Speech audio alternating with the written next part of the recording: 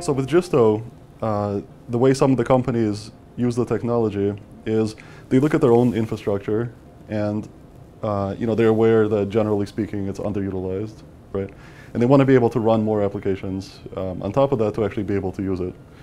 So in some cases, say you're a financial services company or you're a bank, there's a lot of sort of Monte Carlo type simulations that are running in your clusters that could definitely benefit from many, many more servers and many more nodes for you to run on. Basically, the more nodes you have, the more accurate you can do like a bond pricing, to the 19th digit instead of the 18th digit. So what Jisto allows companies to do is take every server in the company. If you're a large bank, this could be 50,000 plus servers in the company, and essentially use the idle capacity of those resources, which is actually most of the capacity is idle on those resources, and essentially run much more detailed Monte Carlo simulations, on 50,000 servers plus. So that's like a huge advantage to the companies that are able to do that. So it takes a lot to run a data center. So electricity is and energy is a huge part of it. The other part of it is the capex associated with going out and buying servers to support your infrastructure, and the OpEx associated with people working in this environment and pulling like broken servers and replacing them and so forth. So there's a lot of costs associated with running the data center, and of course there's a lot of other infrastructure costs. I mean, cooling the environment, and so these environments generate a lot of heat, adds a lot to the budget. And because of this, when you go to different companies and you ask the people that are running the applications, hey, do you have enough resources to run your applications in? Typically the answer is like, no, we'll use whatever resource like we can get our hands on, and we want more.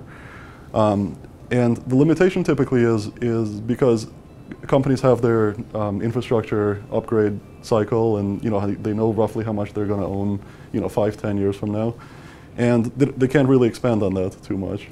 So it's a constrained environment, and it's kind of, there's pressure from both sides. There's pressure on how can we make it more efficient to reduce the money that we're paying for it yearly, and collectively people are paying like hundreds of billions of dollars annually on running data centers.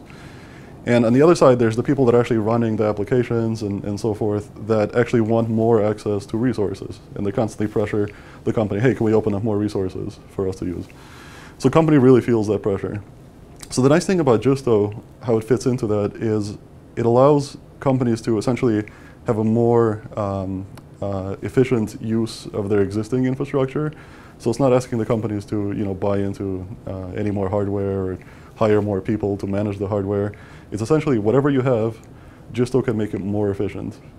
And in some cases, you can double or more your productivity of the same exact resources you already have and are managing, just by using your own idle capacity. So this is valuable kind of from a CapEx perspective, like an OpEx. There's an overall ROI, that these companies feel because they get to use more of what they have, without investing in more hardware or people. We've been tossing a number of ideas around. One of the ideas that kept coming back was like, why isn't this a high utilization? I mean, we're in 2014. Why are there still like unused resources that are out there?